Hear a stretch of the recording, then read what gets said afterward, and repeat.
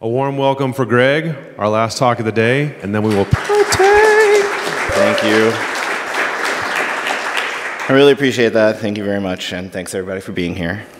So, yeah, let me turn my brightness up here so I can see what's going on. Hi, friends.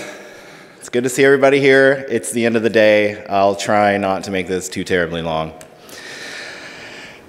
Sensu 2.0. A lot of people are probably wondering or asking yourselves, what's happening? Didn't we just release 1.0 and 2.6.0? What is 2.0, etc.? So Sensu 2.0 is just kind of what we're calling the future of Sensu right now. I mean, I guess for Sensu Core, it will actually potentially be Sensu 2.0. It's exciting. Sorry, I'm very excited right now. For the last 6 months, Sensu has been going through, like the company itself has been going through a lot of change. It incorporated, it expanded. I think Sean and I were talking about it last night. We went from 7 to 18 people in 6 months, and that's terrifying. So it's kind of cool, but at the same time, you know, pretty cool. And during those 6 months, we've been rewriting Sensu in Go. Before we talk about that, though, I don't know everybody in this room, and I don't think everybody in this room knows me, so I want to talk about my favorite subject, me. I'm Greg. I'm the Vice President of Engineering at Sensu, and I'd like to kind of start with the story of how I came to Sensu and how I fell in love with Sensu. I was introduced to Sensu in 2012 by my then manager, who had just kind of dropped it into production.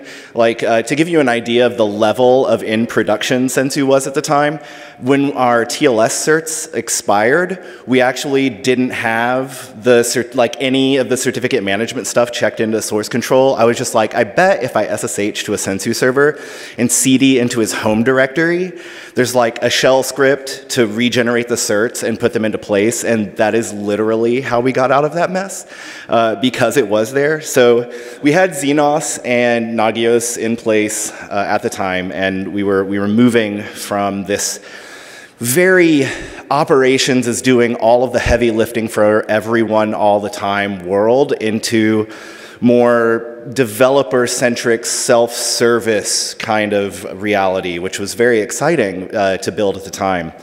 I got to do the initial deployment of Chef at this company. I got to really turn Sensu into the single way that all developers interacted with monitoring, alerting, and time series data. And I mean, this was as cool as working with engineers building Java client libraries to push things through the agent socket, like port 3030 or whatever it is, and getting people into this idea of having metrics and having HTTP health check endpoints. And this was all stuff that nobody had really considered before. It was just, we had Nagios, it went out and it queried, you know, www.opower.com or whatever, and if it came back with anything but 200, it paged. And then it was like, okay, what's broken? Let's really try and figure out how to monitor things. So it was quite a journey. I worked with Sean. This is Wizard Van. This was the inspiration for why we named it Wizard Van. I don't know why.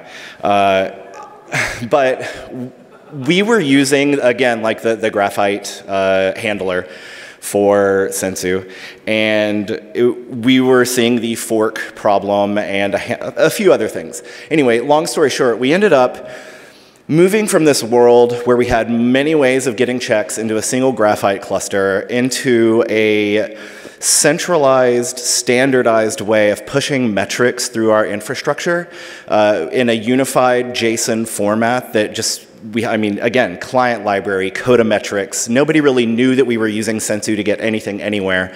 But I worked with Sean on this extensions API back in like 2012, 2013, because we really needed better performance out of, routing metrics through Sensu.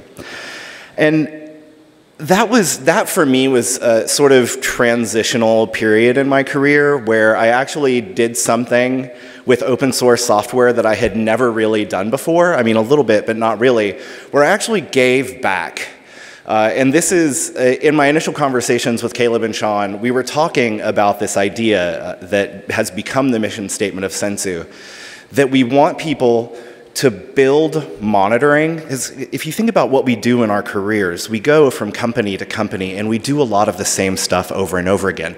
We all end up specializing in that one thing that just really gets us out of bed and gets us to work and gets us on the phone with a pager at 3 o'clock in the morning. And for me, that's monitoring and infrastructure automation. And we want people to have a way to take this integral part of systems with them from one company to another as they move through their career. And for me, that common thread has always been Sensu, and it's really exciting to now be here. I love Sensu.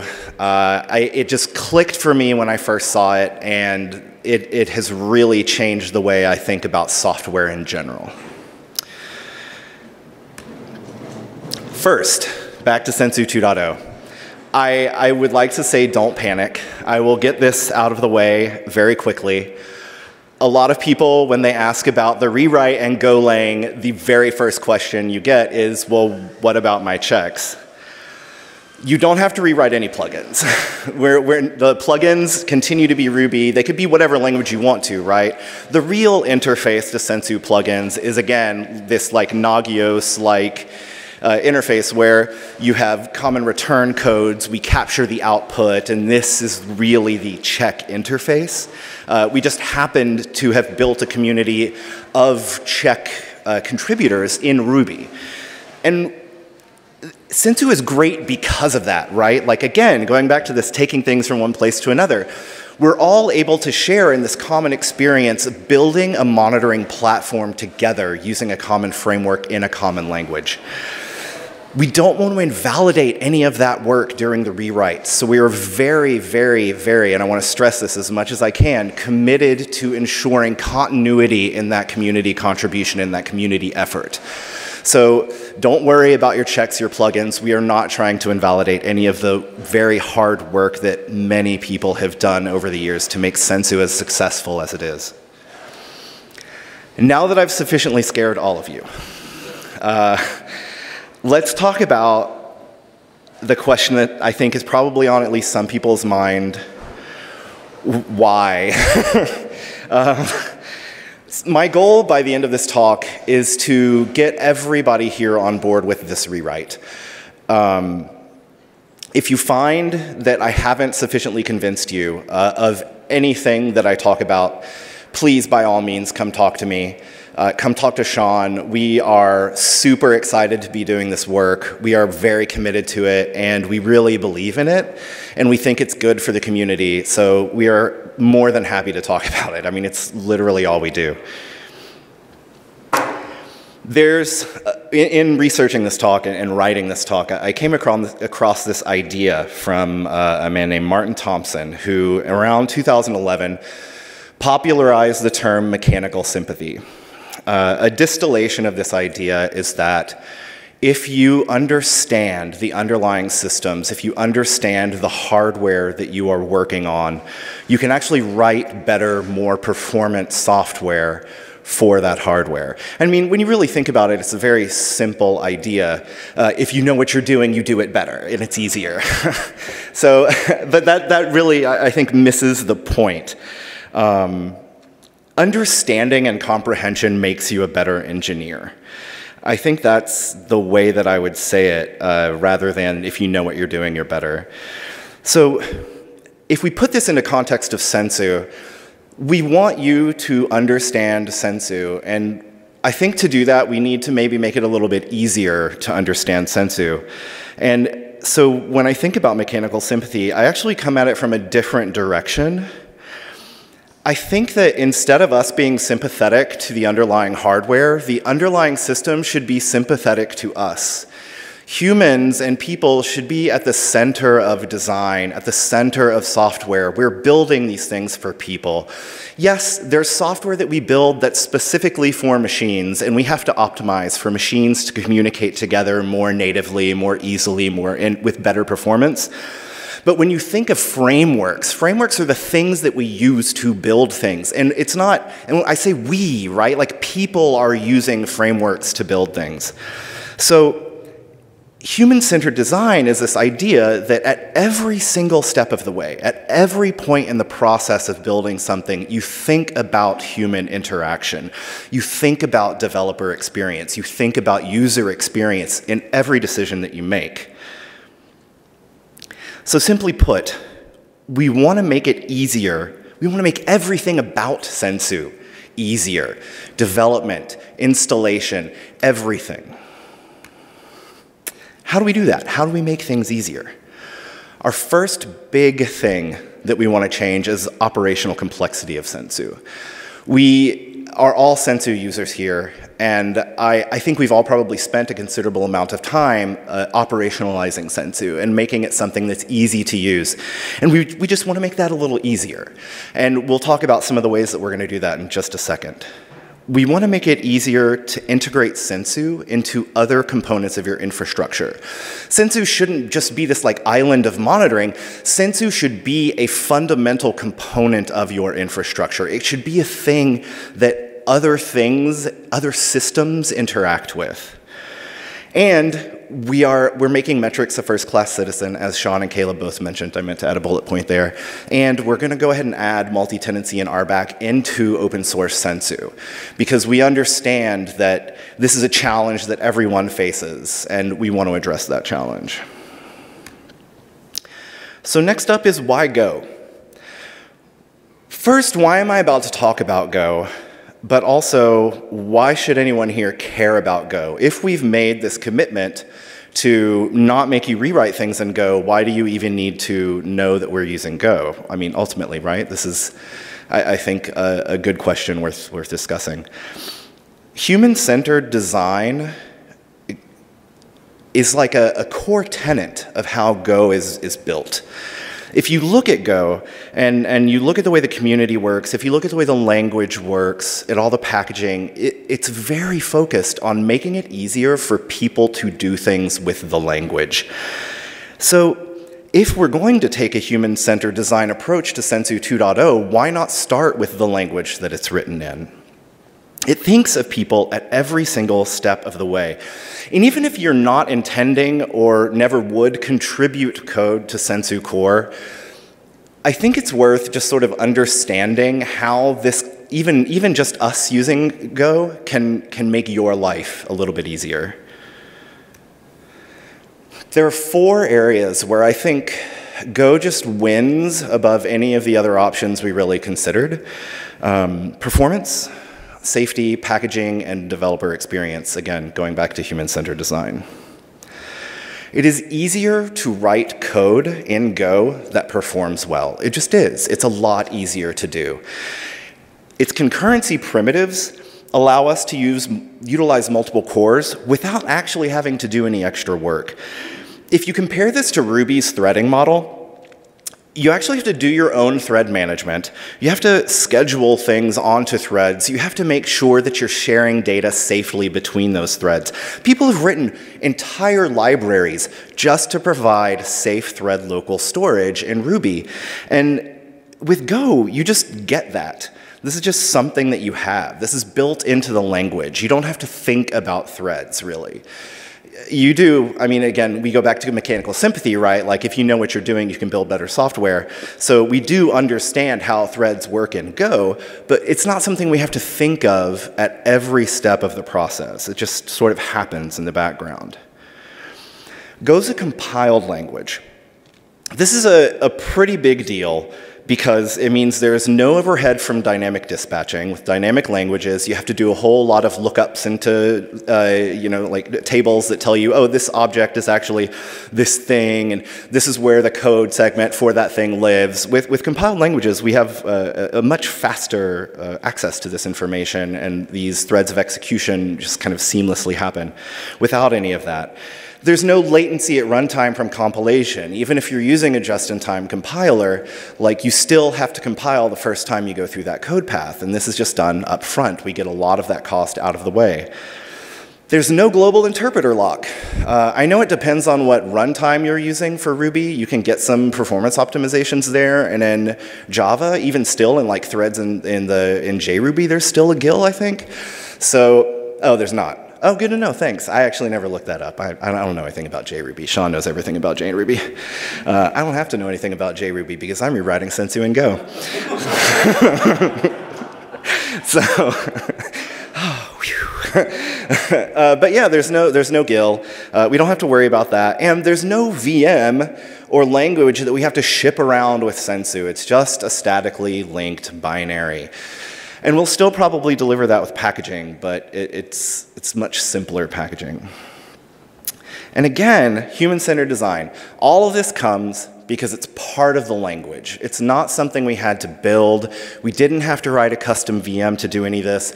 We didn't have to set up guardrails to do any of this. It just happens. Developer experience is the first thing about Go that every new engineer working in Go recognizes, I think, as being superb. Go makes it so easy for newcomers to start writing Go and being productive in Go. When we first started this about 6 months ago, Simon Pillard and I were the only two people at Sensu that really had any practical experience in Go for any considerable period of time. I've been using it for about the last 3 years. I built an entire product in Go, which ultimately failed, but that had nothing to do with Go. It's mostly me. Hi.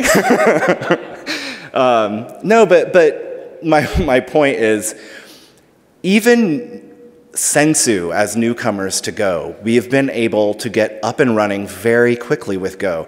The other 3 engineers that have been contributing Go code to Sensu Go were committing to master in their first week. That's fantastic to me. When I think about the jobs I've had in Ruby or in Clojure or Scala or anything, it takes a while to figure out how people are doing things their way, right? Like, they have set up these guardrails that you have to learn. They've built their own frameworks. They're using this REST thing. They're using that REST thing. And you have to learn all of this over and over again. And there's a little bit of that with Go, but really every project in Go looks really similar. And it's boring. And I love the shit out of boring. Good and boring are not mutually exclusive. Absolutely not. I want my day-to-day development experience to not be full of surprises. And again, this is possible because Go made it a priority to do this. The whole way they think, what is the human experience going to be like when we make this change? How are people going to interpret this documentation? Speaking of documentation, documentation's a language feature in Go. We can programmatically extract our comments from Sensu Go and use that to generate API documentation for you. We don't have to go write a Swagger spec by hand and do all of the documentation in there. We just translate Go source into documentation. So, like, think of continuously delivered Sensu API documentation as opposed to it being a thing that people really have to devote energy into. Again, Go, not just for us, but also for users. And then safety, I think, is a big part of Go for me. There's a series of articles about why statically typed languages are better than, or are different than dynamically typed languages, and some of the qualities that make statically typed languages more effective for engineers. Statically typed languages serve as documentation. Your function definitions, the types associated to arguments, they facilitate easier documentation without you having to go and add the types to your documentation. There's a lot there that just, again, humans don't have to do extra stuff to accomplish great things. Thread safety is really problematic in Ruby, as I said. And with Go, we just don't have to worry about it. Its concurrency primitives get a lot of that out of the way. It's easier to write thread-safe code, easier to read, easier to refactor, easier to handle errors, because the language was designed with humans in mind. Packaging gets a lot simpler in Sensu 2.0. There's no more Ruby Omnibus package, and I know that anybody that's ever built a Ruby Omnibus package, for me, I have only done that by watching other people build them, and I don't ever want to do it. So statically linked binaries in simple packages, lightweight, very small, no external dependencies, no package dependencies. That's really nice. Sensu becomes very isolated, and statically linked binaries mean it's easier to ship Sensu in a container, right? Last time I looked, I think the Sensu 2.0 Go container on top of Alpine Linux was like maybe 75 megs. So you've got your whole operating system and everything you need to run a Sensu client and just like shim it into a Kubernetes pod or something. I don't know, to me that was super dope. Anyway, long story short, now that I'm done with my Go lightning talk, we've become really big fans of Go over the last 6 months, and it's really influenced the way we think about building Sensu 2.0. And that's why I wanted to spend a lot of time talking about Go for 10 minutes, because it has really been a big benefit to us. To our productivity, it's been a shining example of what it's like to build something with users really in mind. So you get it, hopefully. That's a whole lot of stuff about why we chose Go. Please talk about Sensu 2.0. Wow, that totally looks dumb. Anyway. Yeah, I don't know what happened. It looked fine on my computer a minute ago. We want to make everything easier. Make everything easier. That's the thing that we're trying to do. Every time we make a decision, is this easier than the way that people used to do it? Without losing flexibility, without losing that sophistication that makes Sensu such a powerful framework for building monitoring tools. So how do we make everything easier? For me, the most important goal that we have with Sensu 2.0 is reducing operational burden and complexity. We want it to be easier for all of you, every current Sensu user, to get the most out of Sensu. It has a lot of moving parts, and operationalizing those moving parts can be costly, right? And both in the form of resources, actual VMs or whatnot, but also in people, in the time it takes and the effort you have to expend to build everything around Sensu. We want new organizations to be able to easily adopt Sensu, and some of that operational complexity can be a barrier to entry. If we can lower that barrier some, we get more people in the community, we get more users, we get more feedback, and it's just a big win if we can make this happen. And those barrier to entries include things like RabbitMQ, real reliance on configuration management, high availability problems. These are all things that we've all solved over and over again. It's publicly documented. It's become rote. We are able to do this and do it effectively, but what if it was easier? We want Sensu to be cost effective. We want you to realize your return on investment in Sensu as quickly as possible. So first up, there's no more RabbitMQ. I think a couple of people have mentioned this earlier. It's gone. And we have moved the entire transport into Sensu. RabbitMQ did a lot of really fantastic things for Sensu 1.0. It was already a popular, battle-proven piece of software when Sensu 1.0 was written. It used AMQP, which is like the gold standard for messaging protocols at this point, if you ask me. And we learned a lot from our experience using RabbitMQ. All of us did. I think that for me at least, it definitely changed the way I thought about pub/sub. And we've kept that knowledge in Sensu 2.0. We're not just throwing that away. Pub/sub is still at the heart of Sensu 2.0 and how the transport works. So what we're doing is we're utilizing WebSockets so that we get that bidirectional streaming from client to server. It's a framed protocol, so we don't have to manage our message passing. We don't have to write a protocol to talk between Sensu client and server. One of the key differences in how the AMQP protocol and how WebSockets work is AMQP is typed. It's kind of like proto-buffers, actually. You have field identifiers, type identifiers, and it's very well organized, whereas with WebSockets, everything is just binary or ASCII. So we're using binary encoding in the WebSockets because we want to avoid, like ASCII is actually, it's not even ASCII, it's UTF-8. And herein lies the problem with using text for WebSocket messages in Sensu 2.0 is we're just bypassing encoding entirely by using binary messages in WebSockets. And that's a big deal. This is a big win for us. It's still just JSON messages under the hood, but there's no more intermediate broker. There's no more, I have to operationalize and run RabbitMQ to run Sensu. There's no more Redis. Redis served us very well for a very long time. I think it's still going to serve everyone very well for a very long time. But our needs from our storage in Sensu 2.0 have changed fairly dramatically. We need something that's better at consistent, durable storage.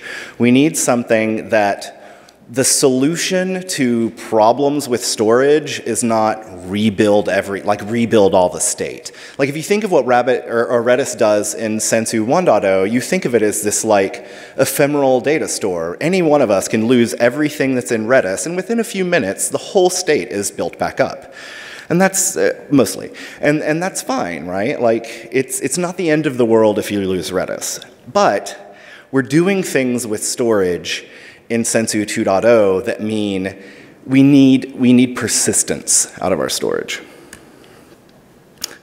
And even when you're doing like HA Redis and RabbitMQ well, like sometimes this is how it feels.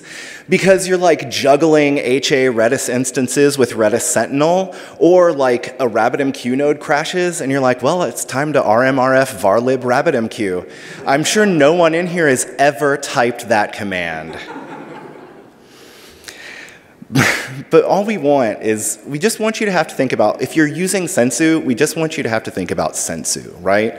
Like not two other products. So Redis is being replaced by etcd. etcd is a high-performance, distributed, NoSQL key-value store. It's commercially supported by CoreOS and a healthy community of developers. I've met quite a few of them. They're fantastic people. I love the CoreOS folks. They've been a real blessing to work with behind the scenes and like ask questions about etcd and how they've done gRPC stuff in it. And they've really assuaged a lot of my concerns over the years about really relying on etcd as a core component of a product, which I've done before now. And so have others like CoreOS Container Linux, totally on top of etcd, Kubernetes, totally on top of etcd. And a big part of how they do that is they want you to think of etcd as an implementation detail. And we would like you to do that as well. So we're actually embedding etcd directly into Sensu. You're going to manage Sensu 2.0 clusters a lot like you manage etcd clusters. And one of my like fun side projects right now is CoreOS has an etcd operator that allows you to just have an etcd resource on a Kubernetes cluster. So we're going to just have a Sensu operator that's a fork of that because you run it just like etcd, and you have a Sensu operator, so you just have Sensu running on Kubernetes. That's exciting. So all of your configuration is now stored, and state is now stored inside of etcd. And etcd is responsible for replicating all of that configuration between your Sensu hosts. And we're going to talk about what that means in just a second. But besides that, DR and HA, so all of your disaster recovery stuff, all of your high availability stuff is now baked into Sensu 2.0 because you can lose a little bit less than half of your Sensu cluster, and you still have high available Sensu with quorum, so you can still make changes, you still have availability, and you're still up and running. And that's an exciting and compelling thing, a reason why we decided to use etcd as our data store. Another big pillar of Sensu 1.0 has been configuration management and its friendship with configuration management. And I'm happy to say, you no longer need any configuration management at all. Just kidding. In Sensu 1.0, configuration management did a lot of the heavy lifting for us. And it makes sense because it was built to work with configuration management. It was intended to do all the heavy lifting for us. In general, CM is responsible for everything in Sensu 1.0. An encouraging and compelling story that I have seen from people today and that I hear a lot is we've put effort into building sane interfaces to Sensu in configuration management. And that's really exciting because it lowers the barrier to entry for your users, your engineering cohort to use Sensu. And that's really exciting to see because if you're putting a tool like Sensu out there, if you're trying to evangelize monitoring in your organization, it needs to be very easy for people to adopt those practices. So we, as in Sensu, would like to make it easier for you to empower your fellow engineers in your organizations to more easily adopt monitoring, adopt Sensu. So we want to make Sensu 2.0 less reliant on configuration management. Deploying software in general will always be easier with something like CM or a scheduler like Kubernetes, Mesos, whatever. You're always going to have frameworks to get the software out there. But we want CM to do less on every host for Sensu. Like if you think about rolling out a new version of a check on every host that it runs on, you're running CM in production on all of those machines in order to do that. And we'd like that to not have to be the case. We would like it so that you just interact with Sensu and those changes get propagated out to your infrastructure. Theoretically, you could run Sensu 2.0 without any configuration management whatsoever. If you think about an AMI, right? Bake Sensu into your AMI, throw its configuration and cloud in it. Like if you've ever used CoreOS, or anything with cloud in it actually, you can configure the way that services start up. You can throw files onto disk. You could just run Sensu 2.0 with cloud in it and AMIs, and just manage everything via the Sensu 2.0 API, which is another really exciting feature about Sensu 2.0. Another big responsibility that Sensu or that CM did or had for Sensu 1.0 is managing checks, right? Again, all of your plugins need to be shipped to servers. In Sensu 2.0, we're going to have these things called assets, which are really just super simple packages. They're zipped tarballs with a special directory format. And we're working on tooling to make it really trivial to create these. Again, built into a small command line utility, you just bundle everything you need into a special directory structure, put it in S3 or whatever static asset storage and serving whatever, like HTTP server, whatever you have. And Sensu's just going to download that for you. You're going to say, for my web service check, I use Ruby runtime and I use check http.rb. And we are going to go pull versioned assets from an external URL for you, expand those on disk in a special environment, set up the runtime environment for that check, and then execute the check for you. All without having to do anything in configuration management, without having to install Ruby, without having to install any packages. It just happens. And that's big to me. That's a very exciting and compelling feature that, again, just makes it easier for you to do stuff with Sensu. Again, getting configuration management kind of out of the way a little bit. And I think the reason I personally am interested in doing that is there's a hidden cost to configuration management that we don't really think about a lot. It's fairly common that we go out and we build these interfaces to Sensu and CM, and we have to spend all this time doing it, and even still we have to evangelize it and train people to use it. We have to review pull requests. Well, what if we didn't ever have to do any of that?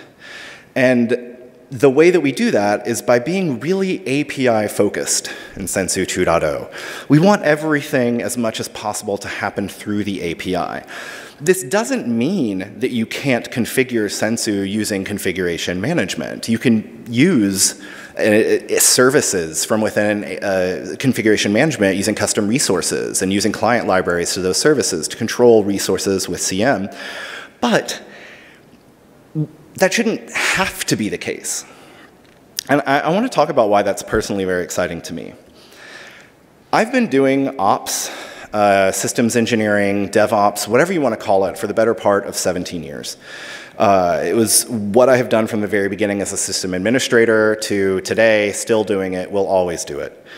And during that time, I have never been on an ops whatever team or interacted with one as a software engineer that just was not slammed. And I mean, just really had too much to do. And even until the last few years, I've never actually, or had never been on a team whose sprint schedule and priorities weren't dictated by every other team in an organization but mine. We'd like it to, we want to make that a little bit more of a reality for ops people and DevOps engineers, because if we can build Sensu in a way that just makes it a little bit easier, again, for your users to use Sensu, that means you're doing a less toilsome work.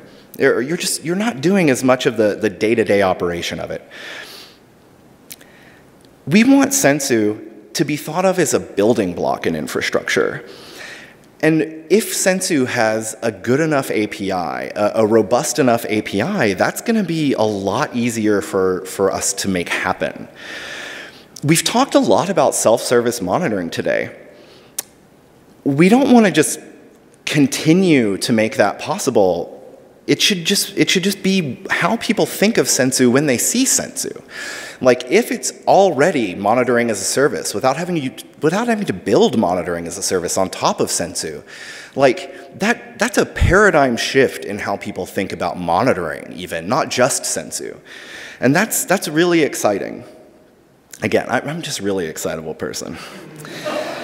And if Sensu is API driven, it means that you can interact more easily and quickly and readily with Sensu via the API, and it can be a part of this new trend of API-driven infrastructure, right? We want to naturally fit into a stack that looks like this. Sorry, Jason. And again, if you think about machines interacting with machines, that's like another user interface, right? So now we have like a dashboard, we have, the API, all of these are interfaces, and this means that we can build things like this, Sensu Cuddle. So this is the Sensu CLI that we have right now, and this is one of James's amazing GIFs, animated GIFs that he puts on all of his pull requests to Sensu Cuddle. And I mean, it's just a statically linked Go binary, and we build it with the Sensu code itself using client library that we have in there. And this is just a part. Yeah, this is not, yeah, check full, or this would be like, Sean was talking about the remediation stuff that you can build now, like rm-rf/ rm-def-rs var logs. I mean, I'm just gonna put that into like Sensu plugins somewhere tonight in a drunken pull request. So speaking of multiple interfaces, last year I gave a talk at Monitorama called Monitoring is Dead. And the title was meant as a joke because all anybody was talking about at the time was observability. But what's observability without the all-seeing observer, right? Monitoring's alive and well, and I want to make sure that we are all building the best monitoring products that we can by Sensu providing you with a better framework to do so. In that talk, I mentioned a monitoring.yaml file because I wasn't working at Sensu at the time. I was working for another monitoring company that again failed, built a product on Go, had me as its CTO. Sorry, none of that was why it failed. None of that was why it failed. Again, it's fine. What if this was just in the root of your VCS repo? What if this was how people interacted with monitoring for their projects? What if they'd had a Travis YAML for monitoring? Having an API-driven product makes that, I mean, almost trivial. It becomes thought of as being something that interacts with your CI/CD pipeline instead of having to build that shim, to steal Kyle's word. Everybody uses the word shim, but it'll just be a theme or something for the day. If you think about it, like you can build higher order workflows and applications on top of Sensu if it's this API-driven framework, like part of your CI/CD pipeline. And I personally told Caleb and Sean that like this is table stakes for me. Like if we don't have a native story for Sensu on Kubernetes, like this is not even worth doing for me. And if we can't just make this the way that people think about Sensu, this is not worth doing. And so that's been really like a driving factor for me every single week. Another big thing I want to talk about real fast is time series data. We want to make metrics a key part of your monitoring strategy. We understand that metrics are really important. Observability is a thing. We want to make it easier for you to get numerical data about your application's performances through your monitoring pipeline into time series databases, and we want to make it easier for you to incorporate that data in your Sensu checks. So we're going to work on integrations with time series databases so that we're not having to continue to rebuild the wizard vans, the graphite relays of the world, and instead it's just part of Sensu Go. It's just something that's there. And you can compose these. Anyway, I'm not going to get into anything super exciting. You'll have to talk to me after I've had a few drinks. But we've got some really cool things in mind for what we want to do with Sensu 2.0 and metrics, and I'm really stoked to build it and to talk to you and work with the community to make metrics just really a core component of monitoring. Again, RBAC and multi-tenancy, just part of Sensu 2.0. I think that this is a thing that a lot of us have built. We've gotten good at it. And we've seen today, people have these really rich experiences for deploying Sensu to make multi-tenant monitoring as a service happen in your organizations. And this is just a problem that needs to be solved for Sensu. So we looked at things like IAM, and we looked at things like Kubernetes, and we said, you know, what are they doing to make multi-tenancy and role-based access control powerful and flexible? And so we're trying to take some of what we think are the best components of that and kind of put them into RBAC and multi-tenancy for Sensu. So we've taken namespaces from Kubernetes and GCE, and we're going to kind of use this top-level organization as your highest namespace in Sensu. And so you could have many of these for business units, for teams, for divisions, for whatever subcategory of people you have in your organization. We're going to make it easier for you to just, cut up your Sensu clusters, hand bits of them out to people, and really have a good multi-tenant service for monitoring. So how do we get there? Again, we'll just full circle with Caleb's talk. We'll use this GIF again, because you can never get enough of it, at least I can't. The nice thing about a rewrite is a lot of the product road mapping is done. We know you like Sensu. We know what you like about it, what you don't. So all we need to do is take that and just start building. And this is a lot of what it's like. And it's going to be more fun to do this once we start involving community members in the alpha, because we'll be able to just continue to build, check in with people with the alpha. What do you think? Give us some feedback. Go back to building, look up. Go back to building, look up. We've done most of the heavy lifting for Sensu 2.0 already. During the alpha, we're hoping to finish the Sensu 1.0 feature set, get it into Sensu 2.0, get it into the hands of as many users as we can, get good feedback, and again, just make things easier for everybody. And now, Sensu has the full force of a company behind it. And that's a big deal. It's not somebody's side project. It's not like your weekends that makes Sensu great. It's a dedicated team of engineers whose only job is to work on Sensu. And I'm really, really happy to be part of that team. So I'm really excited to be here. It is so amazing to see everybody here. Thank you so much. And yeah, if you have any questions, if you want to find me, if you want to talk to me tonight, my DMs are open. So if you don't feel comfortable like interacting with humans, I might not at some point tonight. But yeah, just find me, talk to me. Let's talk about Sensu. Let's talk about how we can make this amazing.